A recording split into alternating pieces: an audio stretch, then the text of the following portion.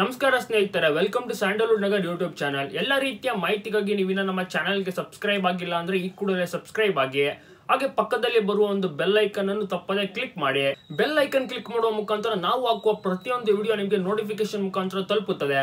ಸದ್ಯ ನಿಖಿಲ್ ಕುಮಾರಸ್ವಾಮಿ ಅವರ ಮದುವೆ ವಿಷಯ ಸಾಕಷ್ಟು ಸುದ್ದಿಯಾಗಿದ್ದು, ಇದ್ದ ಎಲ್ಲ ಊಹಾಪೋಹಗಳಿಗೆ ತೆರೆ ಬಿದ್ದಿದೆ ಅಂತಾನೆ ಹೇಳ್ಬೋದು.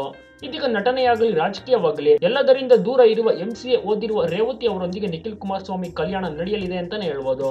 ಹೌದು, ಈ ಬಗ್ಗೆ ಸ್ವತಃ ನಿಖಿಲ್ ಕುಮಾರಸ್ವಾಮಿ ಅವರ ರೇವತಿಯ ಬಗ್ಗೆ ಮಾತನಾಡಿದ್ದಾರೆ. ನಾನು ರೇವತಿ ಅವರನ್ನು ನೋಡುವುದಕ್ಕಿಂತ ಹೆಚ್ಚಾಗಿ ಅವರ ಕುಟುಂಬದ ಸದಸ್ಯರನ್ನ, ವಿಶೇಷವಾಗಿ ನಮ್ಮ ಲೇಔಟ್ ಕೃಷ್ಣಪ್ಪ ಏನಿದ್ದಾರೆ ಅವರನ್ನ ನೋಡಿ ನಾನು ಮದುವೆಗೆ ಒಪ್ಪಿಕೊಂಡಿದ್ದೇನೆ. ಅದರಲ್ಲೂ ನಮ್ಮ ತಂದೆ ತಾಯಿ ನನಗೆ ಒಳ್ಳೆ ಹುಡುಕುತ್ತಾರೆ ಎಂಬ ನಂಬಿಕೆ ಇತ್ತು. ಅದು ಈಗ ನಿಜ ಆಯಿತು. ಹಾಗಾಗಿ ಕಣ್ಣು ಮುಚ್ಚಿ ಒಪ್ಪಿಕೊಂಡಿದ್ದೇನೆ ಎಂದು ಹೇಳಿದ್ದಾರೆ ನಿಖಿಲ್ ಕುಮಾರಸ್ವಾಮಿ ಅವರು. ಇನ್ನು ರೇವತಿ ಅವರ ಜೊತೆ ಮಾತನಾಡಿಲ್ಲ, ಬಹಳ ಹೈಟ್ ಇದ್ದಾರೆ, ಒಳ್ಳೆ ಗುಣ ಹೊಂದಿದ್ದಾರೆ ಅಂತ ಹೇಳ್ಬೋದು. ನನಗೆ ಅವರೇ ಸರಿಯಾದ ಲೈಫ್ ಪಾರ್ಟ್ನರ್ ಅನಿಸ್ತಾ ಇದೆ. ನನ್ನ ಬಾಳಿಗೆ, ನನ್ನ ಫ್ಯಾಮಿಲಿಗೆ ರೇವತಿ ಅವರಿಗೆ ವೆಲ್ಕಮ್ ಮಾಡ್ತಿದ್ದೇನೆ. ತುಂಬಾ ಚೆನ್ನಾಗಿ ನೋಡಿಕೊಳ್ತೇನೆ ಎಂದು ಭರವಸೆ ನೀಡಿದ್ದಾರೆ ನಿಖಿಲ್ ಅವರು.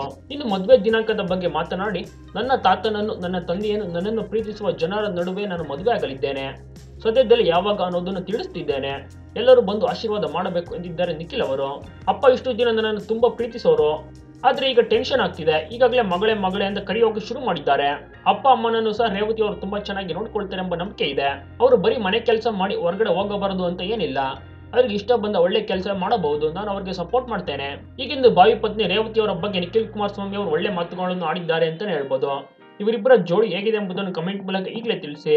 ಹಾಗೆ ಇವರಿಬ್ಬರು ಮದುವೆ ಆಗ್ತಿರೋದು ನಿಮಗೂ ಕೂಡ ಖುಷಿ ಕೊಟ್ಟಿದ್ದಲ್ಲಿ ವಿಡಿಯೋಗೊಂದು ತಪ್ಪದೆ ಲೈಕ್ ಮಾಡಿ. ಸ್ಯಾಂಡಲ್ವುಡ್ ನಗರ್ಗೆ ಸಬ್ಸ್ಕ್ರೈಬ್ ಆಗಿಲ್ಲ ಅಂದ್ರೆ ಈ ಕೂಡಲೇ ಸಬ್ಸ್ಕ್ರೈಬ್ ಮಾಡ್ಕೊಳ್ಳಿ.